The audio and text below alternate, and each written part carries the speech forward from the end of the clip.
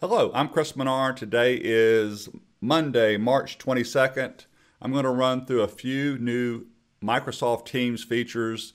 There's just a few of these that I'm going to run through. It's having to do with the new look in Microsoft Teams. So here is the new look in Teams. If you recall, if you have the old one, this has probably got a blue or a purplish area over here on the navigation bar or sidebar, and it may look slightly different up here. So we have this grayish background now. If you don't see that, I'm going to move up to the top right hand corner, and there's my picture. So if you don't see your picture, you'll see your initials. That is where you add or change your picture. Go ahead first and make sure you have all your updates with check for updates. Feel free to go about. I'm going to show you what version I have. I'm on the desktop version using a PC, by the way. That's the key right there. If you still don't have this when you click on sign out, and this actually happened to me, sign out would not change this to the new look. Down in your notification area, which is where your clock is in the bottom right corner, if you need to, click on the up arrow, go find the Teams icon, and select quit. Quit Teams, restart, and then hopefully you have this new look it has. But here's a cool feature in here. I have been jumping around all morning from chat to Teams to calendar. Just to prove this, I'm going to go to Carol and type in this message to Carol. It doesn't matter what it is. Here's another one. I'm going to go to Christian, type in a message here, and then go to my calendar. Teams in the top left corner now has back and forward. There are the arrows up in the top left. If I click back, I'm on Christian, back again, Carol, back again, I'm over here. Christian's saying what's up, that's cool. Watch this. If I go forward, I'm continuing to click forward. As far as I can go, it's grayed out. Another cool feature is if you don't want to sit there going back, back, back, just put your mouse on the icon and it will show you the history. How about that? Another easy, cool feature is if you're a member, if you've been invited to another tenant or another organization's team, well, to get to it, there used to be a drop-down arrow here, right around here where my mouse is pointing.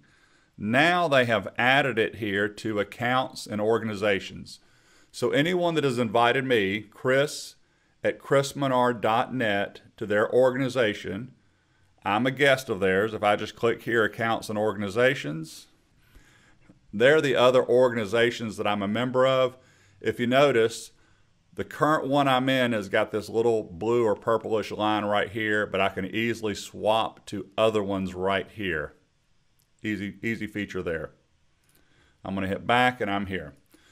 Another really nice feature is if I'm on the calendar, here is the Meet Now icon. Well, if you're working in Outlook on the desktop calendar, that is exactly the same Meet Now. So let's test this, then I'm going to tell you another new feature they've got. When I hit Meet Now, again, it doesn't matter whether I'm doing this from Outlook Meet Now or Teams Calendar Meet Now. This isn't what's new. I've already covered this in a video. This is where you get your video set up on the left and your audio set up on the right, including your backgrounds. Join now. Here's the new feature. You get this little invite pane, so if you're going to have a meet now, well, the question is, well, how are you going to invite people there? Copy meeting link, add participants, and share via default email. So this is a cool feature. I'm going to close that out and get out of this meeting right now. So that's another new feature. Also in Outlook, just wanted to show you this. There is new Teams meeting. That's nothing new, actually. But what is new is if you go to File and Options, Calendar, add online meetings to all meetings.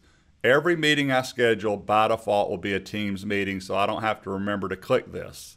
Now watch this. When I go to Calendar now, let's see if this works. Right click, New Meeting Request. There's my Teams meeting, so also new now. Well, what if you don't want one of your meetings to be a Teams meeting? There's the join, settings, don't host online. What that said is, don't make a Teams meeting. Watch this.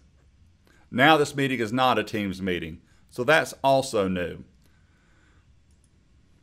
Anyway, if you have any comments or questions about this, please let me know. Let me know if you not like the new look here of Teams. I do like it myself. And just as a bonus tip, I believe you know this already, but just in case you don't, if you come to your profile picture or your initials and go to settings, you've got these other options. And because of this new layout, these actually look slightly different. I'm going to go with that one right there for now. These do look slightly different than they did before when we had the sidebar being in blue. I've noticed that. Let me know what you think about the new features in Teams. Let me know if you have any requests. I do have a request that I am going to do. Someone asked me when you're in a Teams meeting exactly how does Spotlight work. That will be coming up as my next Teams video, which will be really soon. I appreciate your time and I appreciate your support. Have a wonderful day. I'm going to be on the road traveling on a little holiday, but I'll still be recording while I'm gone, and I'll throw in some of the local city atmosphere while I'm in the videos. Thank you. Have a good one.